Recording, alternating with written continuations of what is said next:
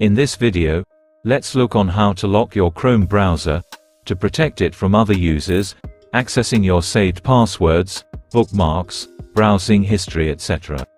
For that, firstly, you need to click on these three dots. In the drop-down menu, choose Extensions, and then select Visit Chrome Web Store. In the Chrome Web Store, search for Set Password for your browser.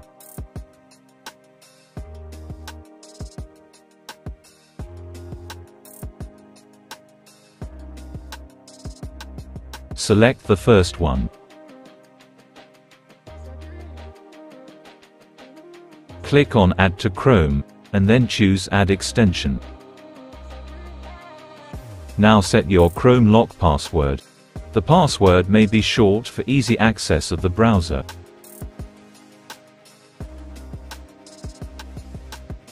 That's it. Now you can see that the Chrome browser will ask for password from the next time you open the browser. Thanks for watching. Do like and subscribe for more videos.